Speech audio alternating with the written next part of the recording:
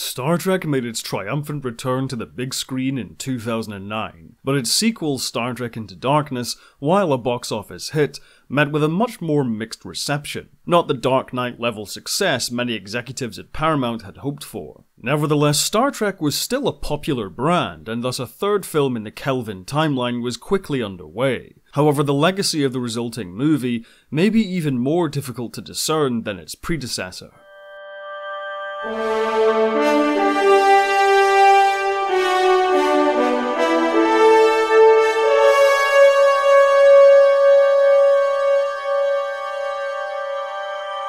Leading up to the release of Star Trek Into Darkness, Paramount Pictures were anticipating another hit on their hands, and so had already greenlit another Star Trek movie. This time around, Paramount wanted to avoid the long development of Into Darkness, and insisted on a 2016 release to coincide with Star Trek's 50th anniversary. While J.J. Abrams returned as producer with his Bad Robot production company, he was unable to direct due to his commitments to Star Wars Episode 7 The Force Awakens. The first pitch for the next movie came from Zack Stentz and Ashley Edward Miller. Details on their pitch are scarce, but it involved a noble antagonist similar to the Romulan commander in Balance of Terror, as well as a Dyson sphere containing some kind of ancient Lovecraftian force which could threaten the galaxy. While Abrams and Paramount fielded more pitches from various writers, several directors were considered for the job, including Rise of the Planet of the Apes director Rupert Wyatt and Attack the Block director Joe Cornish. Wyatt was unavailable and Cornish turned the job down. By December 2013, Roberto Orci, Patrick McKay, and J.D. Payne were the ones chosen to write the next Star Trek feature film. The team's goal was to return to a sense of exploration, with the Enterprise some time into its famous 5-year mission. During the development of the screenplay, Roberto Orci also petitioned Paramount to direct the film himself, making it his directorial debut. Paramount was hesitant to give such a large project to a first-time director,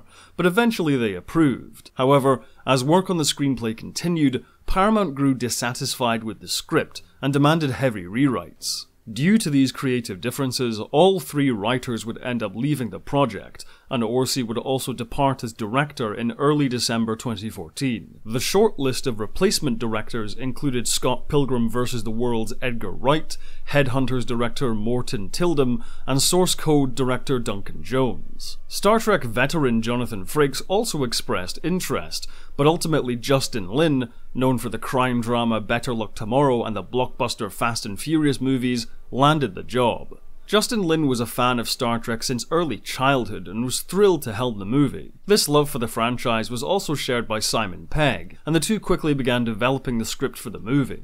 Lin wanted to create something totally new for the next movie, saying, "The Klingons, Romulans, and other species are great, but it's time to go further. It has been fun to focus on creating whole new worlds and species." Simon Pegg first coined the title of the film in recognizing that Lin wanted to take Star Trek beyond. Joined by Doug Young, the trio of Trekkies approached Paramount to come up with a new script, and Paramount approved. Simon Pegg said, "I felt like it was important to really deconstruct the idea of Star Trek, the idea of the Federation and why it's so special. We'll really be poking at quite a lot of different ideas.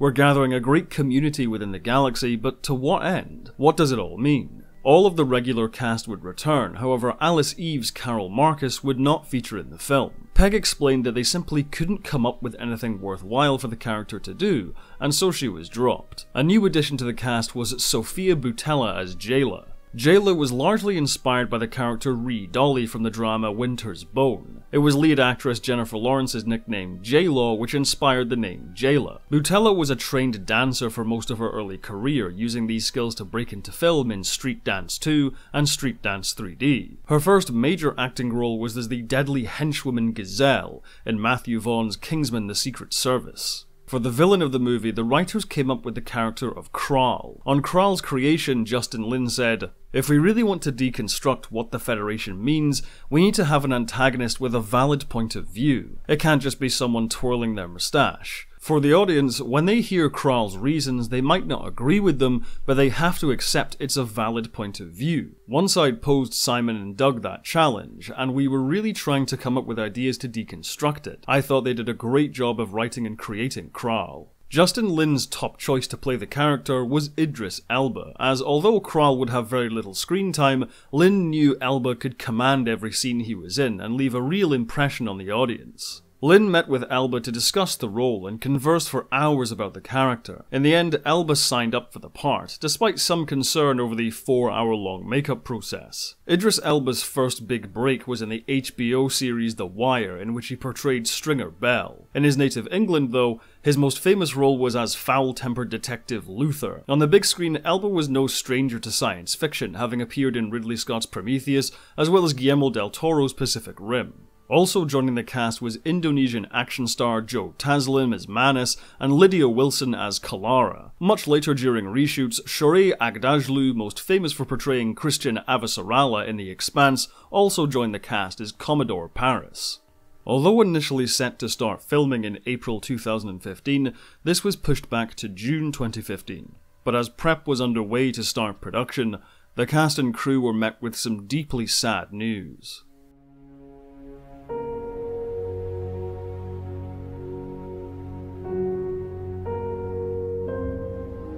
After a long battle with chronic illness, the legendary Leonard Nimoy passed away on the 27th of February 2015 at his home, surrounded by his friends and family at the age of 83. Following the news, cast and crew who had worked alongside him gave personal tributes online. William Shatner wrote, "I loved him like a brother. We will all miss his humor, his talent, and his capacity to love." Among many other cast tributes, Zachary Quinto, who had become a close friend to Nimoy, said, "My heart is broken. I love you profoundly, my dear friend, and I will miss you every day." Beyond the Star Trek veterans, many other public figures paid tribute, with US President Barack Obama saying, "He was a lifelong lover of the arts and humanities, a supporter of the sciences, generous with his talent and his time." Former NASA astronaut Buzz Aldrin called him a fellow space traveler because he helped make the journey into the final frontier accessible to us all. NASA's Jet Propulsion Laboratory paid tribute to the actor by renaming an asteroid discovered in 1988 4864 Nimoy after him. Paramount, during a promotional event, named a street on their studio backlot outside the stage where the original series was filmed Leonard Nimoy Way.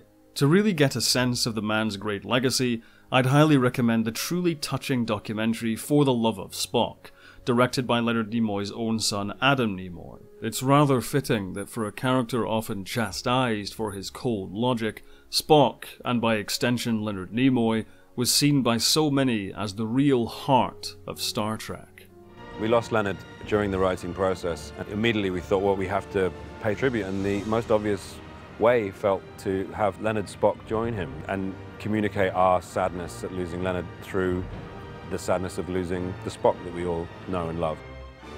I think he would have been very proud and grateful and probably a little bit embarrassed. But I think in the end it's a fitting tribute to him. I know what it meant to him to be a part of this world, and to have been part of that legacy is an honor for all of us. Live long and prosper.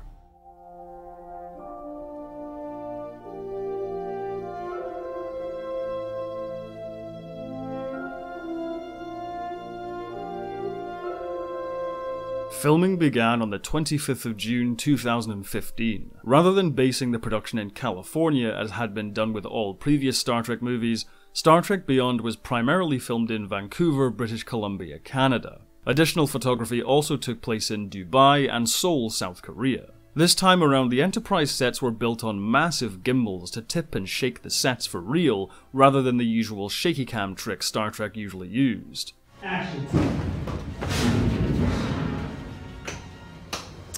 Lieutenant, there's so many weird noises on.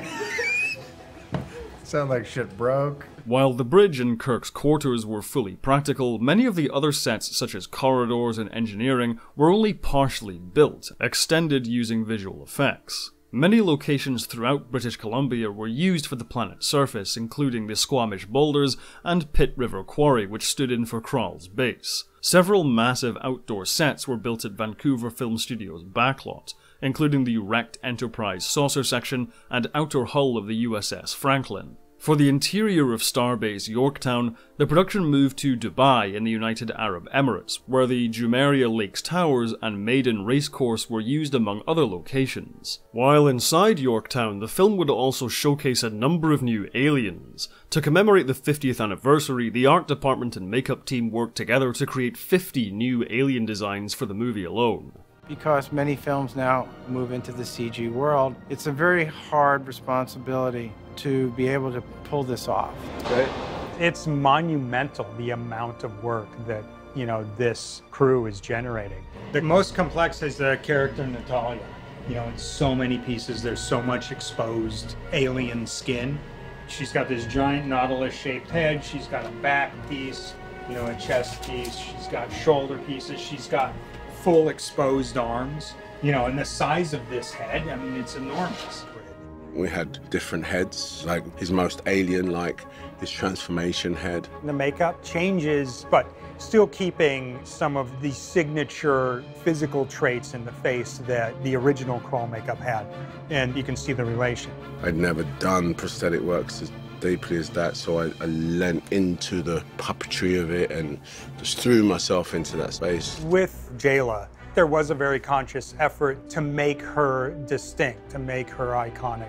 And the elegance of the lines on that makeup, I think, is really what makes it stand out. That combined with the hairstyle. I've never done prosthetic before.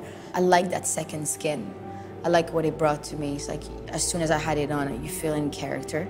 I wouldn't feel anywhere near it if I didn't have it on. Principal photography wrapped in October 2015, with some reshoots the following year in March. For the visual effects of the film, industrial light and magic were unavailable, and so instead the work was split between double negative and atomic fiction with assistance from Kelvin Optical and Rodeo Effects. This time around, the Enterprise underwent a slight redesign.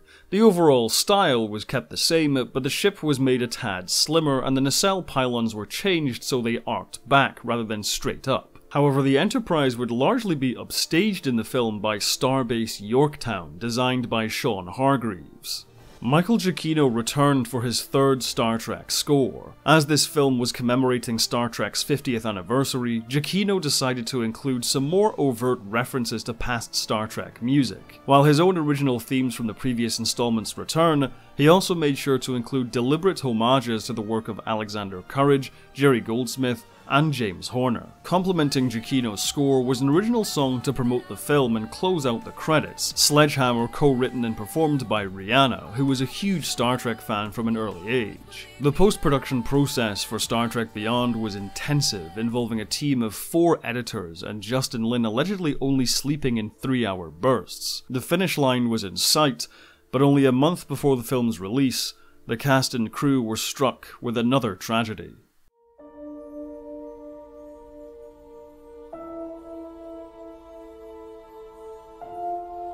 On the 19th of June, actor Anton Yelchin was found dead at his Los Angeles home, the victim of a freak car accident. He was only 27. Tributes from cast members, friends, family, and colleagues soon emerged. By all accounts, Yelchin was a deeply intelligent and kind person, whose talents promised a bright future ahead. Among the tributes, the fan community of the MMORPG Star Trek Online created a memorial plaque for Yelchin alongside late Star Trek figures Leonard Nimoy, James Doohan, DeForest Kelley, and Gene Roddenberry. In October 2017, a bronze statue was erected at his grave. It is a bittersweet morning because, 1, we're here with Anton, we're here for Anton, and 2, he's not here with us. But it really alleviates my heart to know that we're going to keep him alive. We're going to keep all that he was full of, which was life. We're going to keep remembering that in hopes that by practicing all the things that he believed in and remembering all the love that he gave us and all the joy that he gave us, the short time that he was with us, that we're able to just keep him here with us. I'm grateful every day that I'm on set. This is what I do and I love it very much, and I'm always with my friends, And it's been the loveliest thing. I'm so grateful because they're such good people and they're so much fun to be around and they make me happy.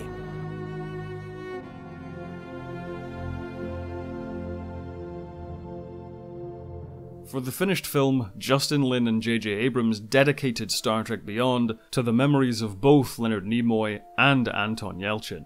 The movie was released on the 22nd of July, 2016.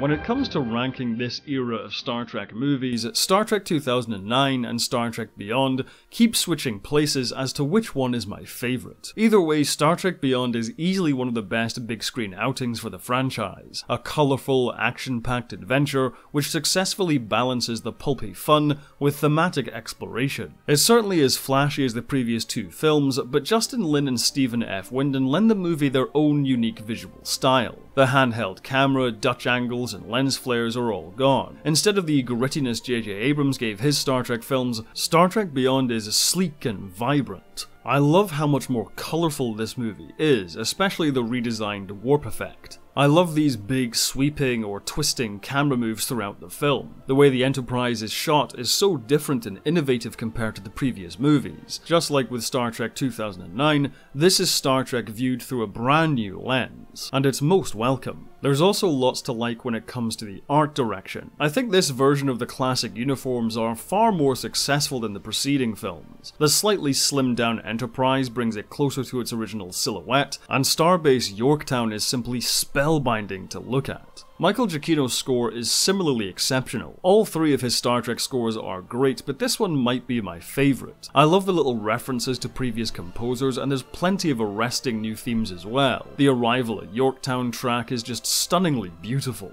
The main theme is also worked into many of the action sequences nicely, especially during the destruction of the Enterprise. It's frankly difficult to come up with new things to say about this score which doesn't also apply to the previous two, but Giacchino's work on Star Trek has comfortably resulted in three of the best soundtracks in the entire franchise. As well as a visual revamp, this time around the characters have gone through a change as well. Chris Pine's Kirk has moved past his juvenile arrogance and is now much closer to the seasoned captain of the original series. This film essentially completes a larger arc this version of Kirk has been going through since the first movie. Star Trek 2009 saw Kirk stepping up to the plate to live up to his potential, Into Darkness saw him confront the realities of command, and Star Trek Beyond sees Kirk truly commit to the ideals of Starfleet and the Federation on his own terms. It's really satisfying to see Pine portray a more matured Captain Kirk, though his stint riding a dirt bike still shows as he has that rebellious spirit at heart. In contrast to Kirk, I feel like Kral is quite an underrated character among the pantheon of Star Trek villains. Idris Elba does what he does best in presenting us with a character with a tough outer shell,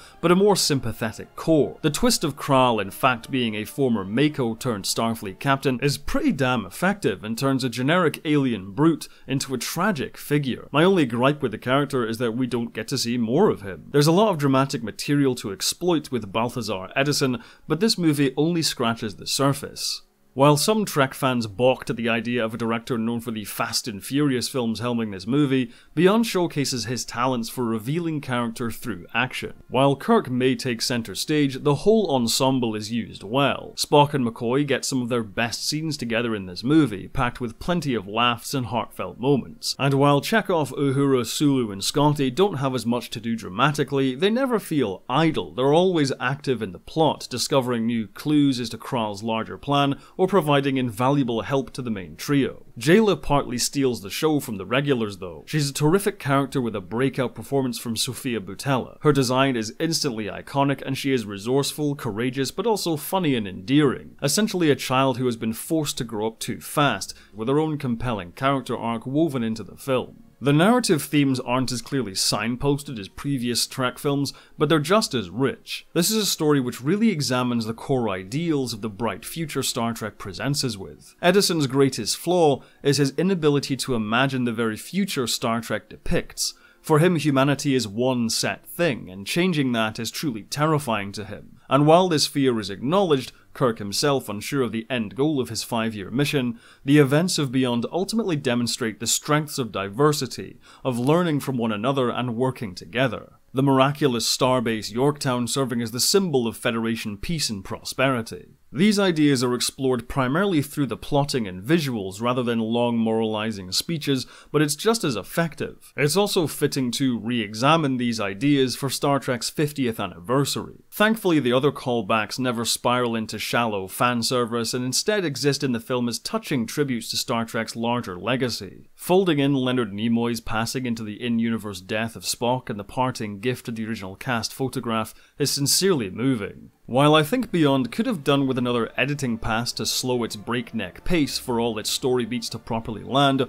overall this is a fantastic big screen outing for the franchise and a fitting commemoration of the 50th anniversary. It's a bright and colourful outer space thrill ride, boasting some incredible action set pieces and visual spectacle. But it's also an earnest celebration of the Star Trek legacy, driven by a great cast of characters, both regular and newcomers. This was really what I wanted out of a Star Trek movie for years. For a franchise which is characterized by going boldly, exploring strange new worlds, and seeking out new life, most Star Trek movies largely confine themselves to political plots taking place inside the Federation. Star Trek Beyond is really the only film which actually charts brand new territory, and gives us that blockbuster version of an original series episode we Trekkies have been clamoring for. This is a large part of why Star Trek Beyond is my go-to Star Trek movie. While entries like The Wrath of Khan are arguably better written and directed, for me Beyond perfectly embodies that spirit of adventure which first captured my imagination as a child better than any other big screen outing. Which is why, despite its flaws, this is easily one of my favourites.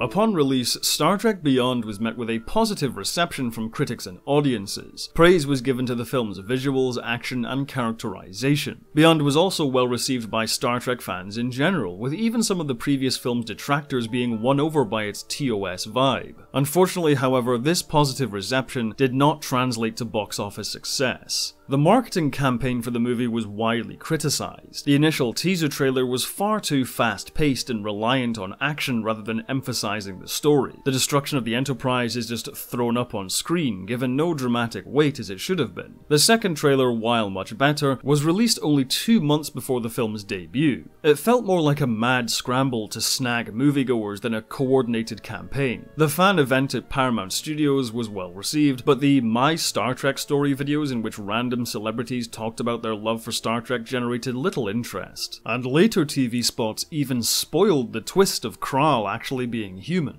The release date was also extremely crowded, placing the movie in direct competition with Ghostbusters, Jason Bourne, and Suicide Squad. A September release, actually closer to the 50th anniversary date, would have been much less crowded. There was also a feeling of the film's thunder having been stolen somewhat. In the previous video I mentioned how this series of Star Trek movies began at a time where auteur-director-driven blockbuster trilogies were all the rage. But by 2016, the movie landscape had transformed. Every major studio was now chasing the interconnected cinematic universe. Many moviegoers in 2016 were saving their money for the highly anticipated Batman v Superman: Dawn of Justice and Captain America: Civil War, coupled with the overwhelming hype for Star Wars' return to the big screen, and Star Trek Beyond was effectively left in the lurch. On a $185 million budget, Star Trek Beyond grossed $343 million worldwide. When marketing and other costs are factored in, it's estimated the movie lost around $50 million. That being said, Star Trek movies have been in this position before with much worse box office numbers and a far more negative critical and audience reception. In fact, positive word of mouth has led to strong home media sales for the movie since its initial release. The possibility of a dedicated audience still being out there is a big reason why a fourth entry in the Kelvin Timeline movie series has been in development ever since Beyond's release. At the time of writing, tentative plans for Chris Pine, Zachary Quinto, and the other cast members to return for a fourth film have only just been announced. It's yet to be seen how all of this will pan out. While various writers and directors have toiled over the next Star Trek movie, Since the release of Star Trek Beyond, the Star Trek franchise returned to the small screen with a slate of new shows. At the time of writing, all of these shows are still running, and so it wouldn't make much sense to include them in this retrospective series. However, I've seen a few people asking about my thoughts on these shows, so I thought I'd give a quick rundown here. The first of these shows, Star Trek Discovery, is one I've really come to like. It definitely took some time to find its feet, but seasons 3 and 4 have been fantastic. Much like the early seasons of The Next Generation, I feel like Discovery took a while to really figure out its characters and settle into being its own thing. Initially, Michael Burnham was the focus of the show, and while I really like the character and Sonequa Martin Green's performance, I'm happy to see the recent seasons give some more focus to the rest of the cast. I've been a big fan of Doug Jones for a long time, and so for me, Saru is easily the breakout character of the series. I'm looking forward to seeing how this season wraps up and where the show will go next. The long-anticipated return of Patrick Stewart to the role of Jean-Luc Picard has also been largely successful. I think it was an excellent creative choice to really take this iconic character in a new direction. We already had 7 seasons and 4 movies of Picard being a starship captain, and so seeing him go off on some post-Starfleet adventures has been very refreshing. I've also enjoyed seeing Jerry Ryan return as 7 of 9, and I find the new characters very compelling. While I think Season 1 had a very rushed climax, the return of Q and some timey-wimey shenanigans has me intrigued for Season 2. Star Trek's second animated outing, Lower Decks, might just be my favourite out of the bunch. It took me quite a few episodes to really get hooked, but I think it's just brilliant. It feels like a treat for die-hard Trekkies, but based on what my non-Trekkie friends tell me, it's also a fun watch for people who aren't as familiar with the franchise. While it's often bizarre and a little crude, the emphasis on the characters and their relationships makes it a rewarding and strangely wholesome viewing experience. Star Trek Prodigy is still one I'm catching up on, but I've enjoyed what I've seen thus far. It's a show aimed at a younger audience, and so not all of the humour gels with me, but this is still a series adults can have a good time watching. Visually, it might be the most impressive looking of the modern shows. The animated medium is really utilised to its fullest to give us some eye candy. I've heard the show just gets better and better with each episode, and so I'm excited to catch up with everyone else. Until then, I'm trying to steer clear of spoilers. The latest series, Strange New Worlds, is yet to premiere, but I'm very excited for that as well. Anson Mount as Captain Pike was the true highlight of Discovery Season 2, so I'm keen to see more of this great character, as well as Ethan Peck's Spock and Rebecca Romijn's Number 1. But for now, we've reached the end of this Star Trek retrospective series. I wanted to say a massive thank you to everyone who has watched these videos. This series has been a bigger success than I ever imagined. It's basically thanks to this video series I've been able to make this my full-time job. And while this is my last Star Trek retrospective, it's certainly not the last retrospective review series I'm going to make. These videos have been a lot of work, but I've also thoroughly enjoyed making them, and considering I made these videos partly to improve on my older reviews, it only makes sense to continue the trend. Therefore, I'll be giving some other movies and TV shows the same treatment. I've already announced Babylon 5 as the subject of my next retrospective review, but there's plenty more to come on Battlestar Galactica, Stargate, Mass Effect, Red Dwarf, Farscape, Galaxy Quest, The Matrix, Dune, and even Superman. Alongside these retrospectives, I'll also be checking out some older shows like Blake 7, UFO, and many more on my companion show Hidden Gems. So make sure you're subscribed to stay up to date with all of that. You can also follow me on Twitter and Discord using the links down below, and if you'd like to support the channel more, you can join my Patreon or YouTube members to see videos early. Until next time, I thank you again, and I'll say have a good one, and as always, live long and prosper.